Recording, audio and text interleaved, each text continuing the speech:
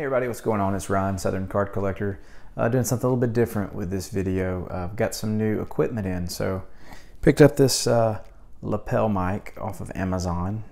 So wanted to see how that would do in improving the audio of the videos, and I got a light with a tripod that the camera is on now. Doesn't do too well with my glasses though. I can't even see you, I'm so blind, but it just creates these really weird rings on my glasses. You see, like, looks like I have some freaky pupils going on, but just thought I would kind of show you what's going on. Been working with the collection a little bit. This is not probably how it's going to stay, but I found these boxes I'll show you. They were just going to be thrown away, and then kind of got crazy throwing the cards all around it. So it's kind of fun though.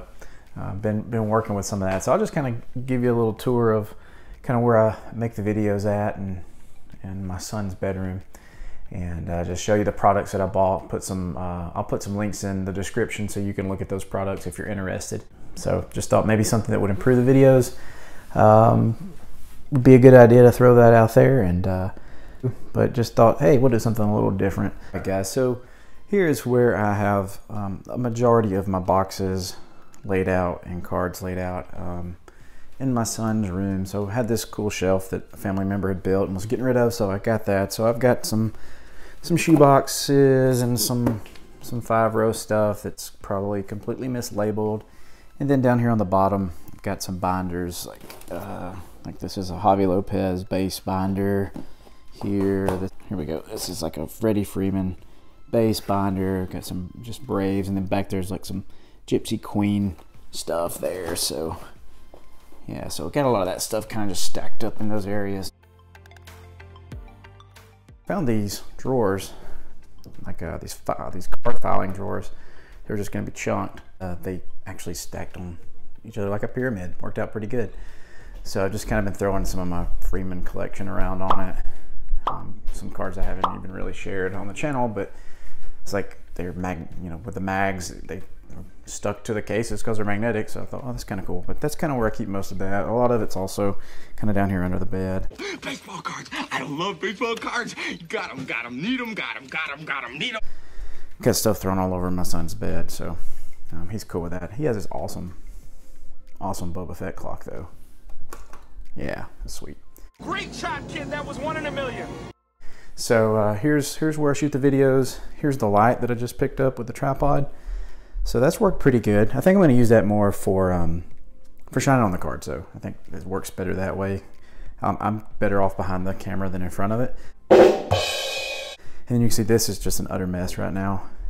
Things are just strode everywhere because I've been working on putting my cards into some new bags and stuff over the mags to protect them. Trying to refile those in here. So I'm going to put my Freeman cards in this lower one. I have my Javi Lopez collection in this one, and then I'm not sure what's going to go in this top one yet. But anyway, so this is where I shoot the videos. Got my light box for taking pictures of the cards. You can see the All-Star Game pictures that are in the background. Got my play mat that's down there below it. So I'll link the website for the tripod and for the mic as well. Let you see those. Also got had an order of stuff from Pro Mold come in, so pretty cool. Got several single screw stuff, some different mag loaders, top magnet cases, different sizes, 50 point, 120, but this was really cool. They sent this with it too. I've never seen one of these. So as you can see, it's got like slotting for you to check your point on your card. So I've seen these like on a card before, but I've never seen them like this. So you can kind of slide the card down in there and see what size fits. So I thought that was pretty cool. Okay, so let's take a real quick look at this Pro Mold card point tool that they sent along with my package. I thought that was a nice gesture. So you can see it runs from 20 point all the way up to 180 point card stock, and there's a slot that fits the size of the card. So I'm not sure what the best method is to try to do this.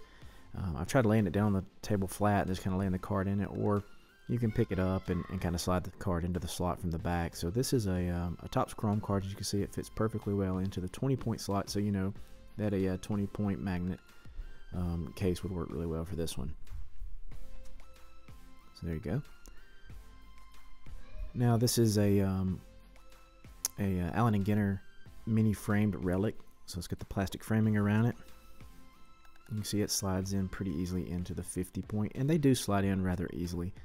The idea is not to try to force the card in there, and trying to decide the best way to do this without damaging the card. I think that's the key with these.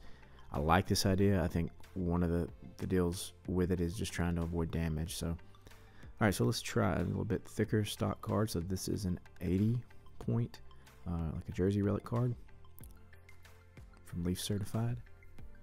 So it fits in rather easily. And then so you can see the thickness of the card's increasing. Here's a nice relic card. So you can kind of lay it down flat and try to insert it, or just kind of work it from the top down in. So that one fits down to that 120 slot pretty well.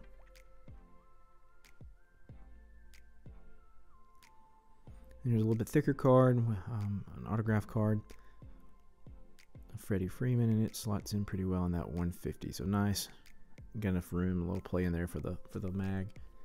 And then the thickest card is the 180 point from 5 star. You can see it just slots in right there on the edge. So there you go. There's how this Pro Mold card point tool works. I don't know. Some people may like it, maybe not.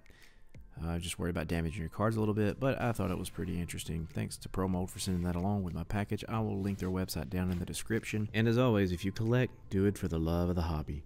See ya.